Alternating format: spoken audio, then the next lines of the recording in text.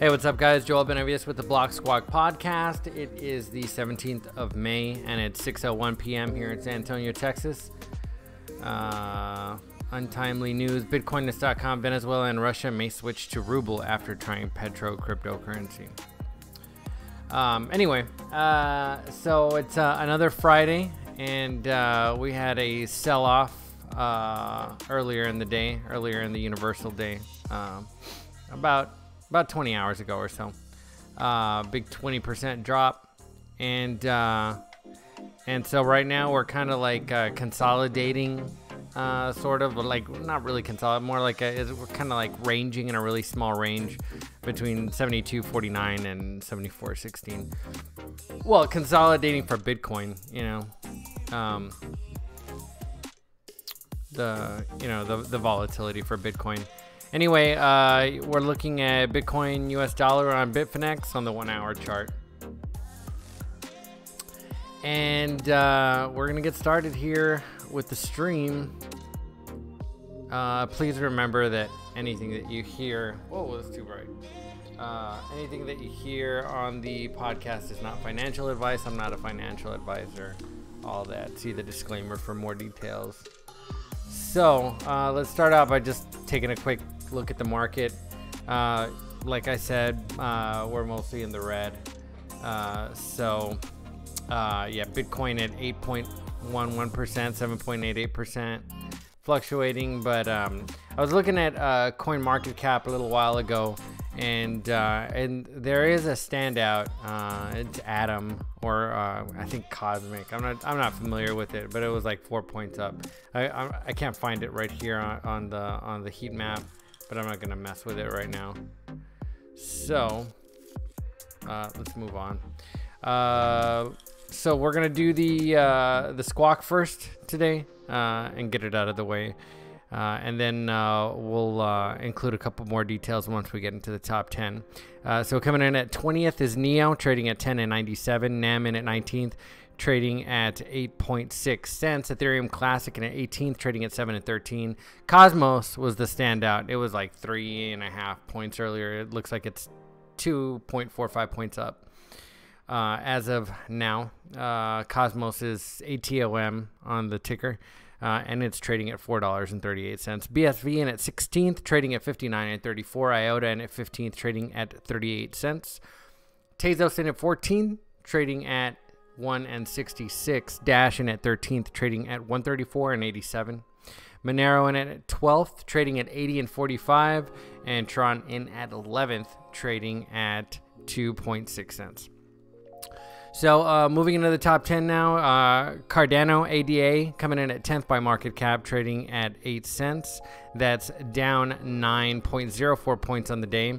Stellar XLM in at 9th by market cap, trading at 12 cents, down 8.93 points on the day. Tether USDT in at 8th, trading at 99 cents. That's down a 1/10 of a percentage point on the day. Binance Coin BNB in at 7th, trading at 25.27, down 3.36% on the day.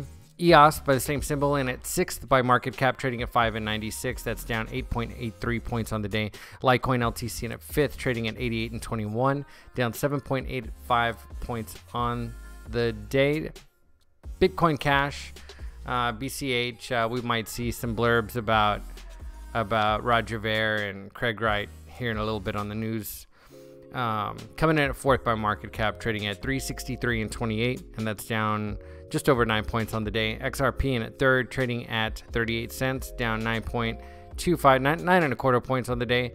Ethereum ETH in at 2nd by market cap, trading at 238.29, and that's down 9.66 points on the day. And Bitcoin, of course, BTC in at 1st, trading at $7,241.38. That's down 8.2 points. Let's see what else. Oh yeah, Bitcoin's market cap right now, it's at 128.2 billion. And there seems to be some correlation between the cryptos again. Earlier in the month, it didn't seem like we were getting that, but it seems like we're back there. So I was pretty excited about some deviation happening across the cryptosphere, but it seems like that was short-lived. At least for now. We still have Binance, we still have Doge. But we'll explore that a little bit later. Let's take a quick look at trending stories over the last couple hours. 6 minutes ago from newsbtc.com, this time it's German politicians mulling a Bitcoin and crypto ban. 6 minutes ago from Cointelegraph.com, Russian Sberbank demands client provide data on cryptocurrency revenue. Good luck with that. 17 minutes ago from CryptoGlobe.com, Ontology's new multi-chain design to compete with Cosmos. 37 minutes ago, Cointelegraph.com, cryptocurrency project OneCoin denies Ponzi and pyramid scheme claims. BitConnect, anybody? 58 minutes ago from CryptoSlate.com, Roger Ver strikes back at Craig Wright for libel suit. Yeah, those two can go at it with each other all day long as far as I'm concerned. 1 hour ago from Cointelegraph.com, Bitcoin, Ethereum. Okay, so this is a price analysis from Cointelegraph. An hour ago, venture capital. I wanted to talk about this. 1 hour ago from newsbtc.com, venture capitalist improved fundamentals will help Bitcoin rocket towards its all-time highs in 2019. Whenever a venture capitalist comments on price action, not that I mean, I'm sure that they're doing their due diligence and all that, but I don't know. I don't know who the venture capitalist is. I really don't care. I'm sure they have a fair amount of knowledge of, like, you know, market analysis and stuff like that. But I mean, I just don't care. Like, that's not where their focus is. So, you know, I do listen to some analysts, but you kind of have to back test analysts too, right? Like, you guys, if you're really doing your due diligence and you're gonna rely on an analyst, you kind of have to back test them just like you would any other strategy. You really shouldn't base your strategy on an analyst. It really is for informational and educational purposes. It's not meant to be financial advice. In any case, you should always do your due diligence.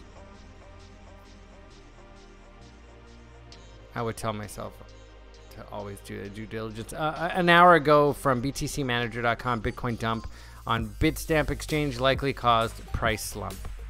I haven't looked at Bitstamp. 2 hours ago, I'll skip that one. 2 hours ago from newsbtc.com, U.S. global investor CEO, Bitcoin is great, but millennials need to learn about gold. Oh, God. I'm not saying that gold doesn't have its value, but you know, whenever some like old fart starts lecturing millennials, like I start wondering. Let's just take a quick look at the S&P 500 closed earlier. We're looking at 1 month. 1 month of the S&P 500, so you can see there's been some volatility. I'd say if you compare it to, like, say, like the last few months and last couple of years, you can see that, you know, there was some craziness in 2015, some more mid last year, and then this year's been absolutely ridiculous in the market. So this is different from what had been going on years previously. So just be aware of that. So let's take a look at Bitcoin. Let's zoom way in here. So yeah, busy couple of months, huh? I don't know how all these arrows got all jumbled up over here, but so we started out with this run on the 6th of February, and when we were zoomed way down, it looked pretty intense compared to what we had been going through But last few days, last week really has been especially intense, and we're starting to retrace, right? And that's going to happen, especially when you have like unsustainable growth like this. I was waiting for it. I was like, I don't know about these candles. What was that on the 11th, I think, and 11th and 13th. So we retraced, and we're gonna get down into like the hourly chart and take a look at that. But I just want to kind of give you guys like a bird's eye view of the market. On the daily chart, we are overbought on the MACD. If you're interested in that, and it looks like we're getting ready to cross over with this last dump. So yeah, and also stochastics are overbought. Let's take a look at the 1 hour, so we can really kind of look and see what's going on here. So here's this pump action that's been going on, and we sort of double topped out here up at 81.86, and then of course earlier in the day around 1 in the morning we started dropping down. 1 in the morning UTC time. So that was about I don't know, late last night here in the United States. So always a lot of volatility late at night, you know, like 10, 11, 12, 1 o'clock. It seems to me that there's always a lot of volatility there.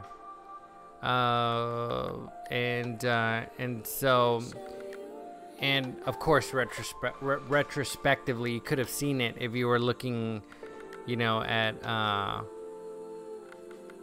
you know, I guess the pattern may have pointed to that. There's a bit of like a descending triangle with long wicks, which points to uncertainty. So yeah, and plus, I mean, guys, it was overbought. You know what I mean? Like, I mean, it was like I said earlier, unsustainable growth. I had this line of resistance drawn in starting back on the 4th of May, and it held for a long time, and it only broke around the 10th of May when this last like run that we had took off.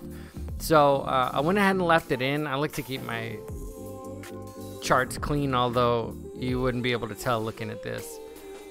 And so I left it in because like with flag patterns and pole consolidations and stuff like that, whenever we have a break to the upside or a breakdown, it's usually followed by some kind of pattern or consolidation or something like that. So I'm expecting for us to maybe continue ranging between 72.49 and 74.16 approximately, and then we'll probably have another pull in one direction or the other.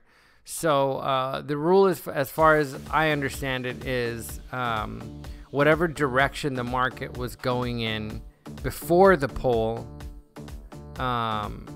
is where the break will occur, so long as like volume and price action and candle formation support it statistically. I haven't checked all that, but I've seen it many times, and so it kind of looks like I'm not gonna say anything. I'm not gonna speculate on speculating. But I went ahead and I left this line of resistance in here, this diagonal line of resistance that we had marked back on 3 May and 10 May. Because if we do happen to break to the downside, I'd be really interested in seeing how price action is going to behave around that ascending trend line.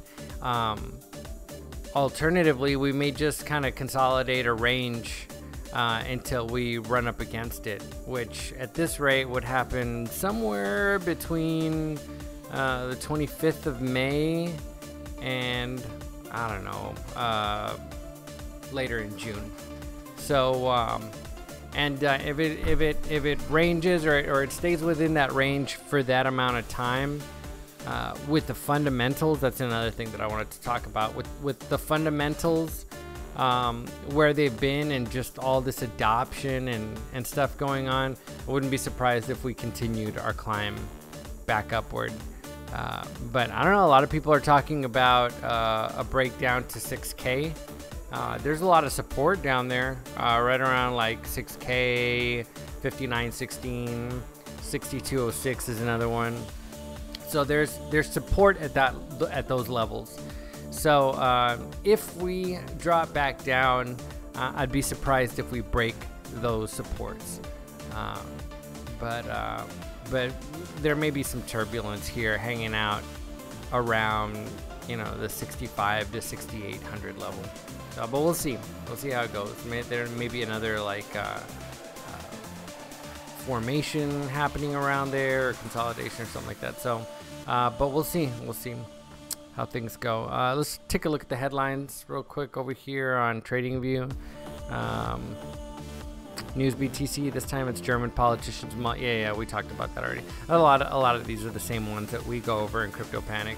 And that's gonna do it for us today. I don't have much for you guys. This is the 50th episode of BlokSquawk, which means I'm gonna take a tiny sabbatical.